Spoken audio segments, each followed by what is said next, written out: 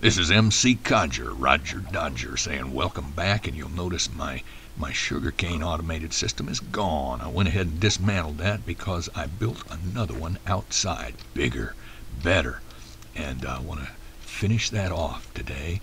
Remember our recipe for a piston. Remember this, because pistons are going to be extremely useful for so many things. Okay, we got a layer of planks up top, we got cobblestone on either side of the bottom, we've got a redstone, and we got an iron ingot, and there we've got us a piston. I've got plenty. I just wanted to show you the recipe one more time. So let's get these things out of here.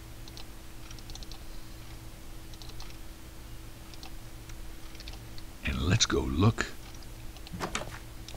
at our sugar cane. Now I have to confess, I did this video just a few moments ago, and I had sugar cane as high as an elephant's eye, and harvested it, but now it's not grown that high anymore because I didn't have my microphone working for some reason. And here's some of that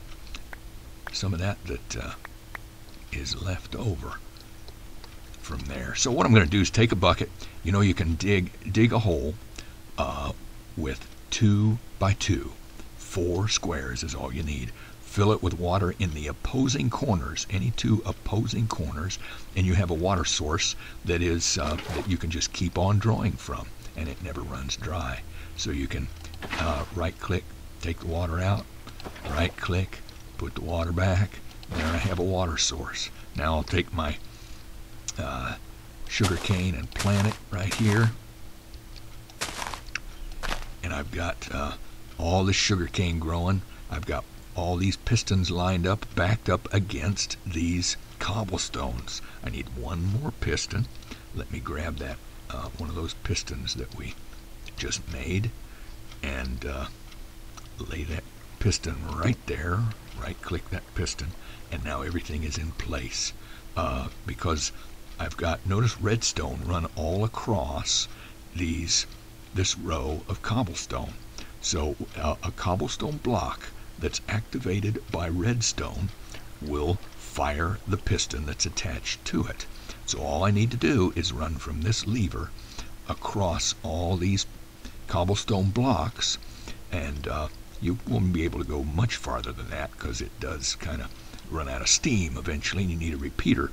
But we've got it going both of these directions. We've got enough of our pistons to harvest all of this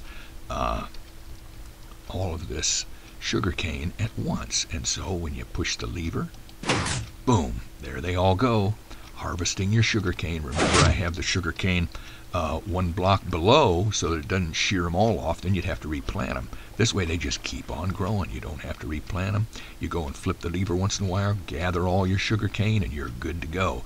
And why am I doing that? Sugar is important. Well, sugar cane's important. You can also make paper out of it, which is important for making maps, and we may do that.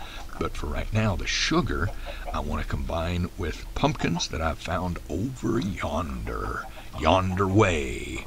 A spell is some pumpkins that we're going to go get, and we got eggs, of course, from our chickens, and those are the 3 ingredients to pumpkin pie: pumpkins, eggs, and sugar. And pumpkin pie is a very high power food source, which gives you the same food value as cooked beef, and only 3 ingredients. So we're gonna kind of maximize that. But next time we'll go find us some pumpkins, and we'll set up a automated harvesting for pumpkins as well. It's a little different than with sugarcane, but I think you'll find it interesting. So until then, this is MC Codger saying we will see you next time over yonder.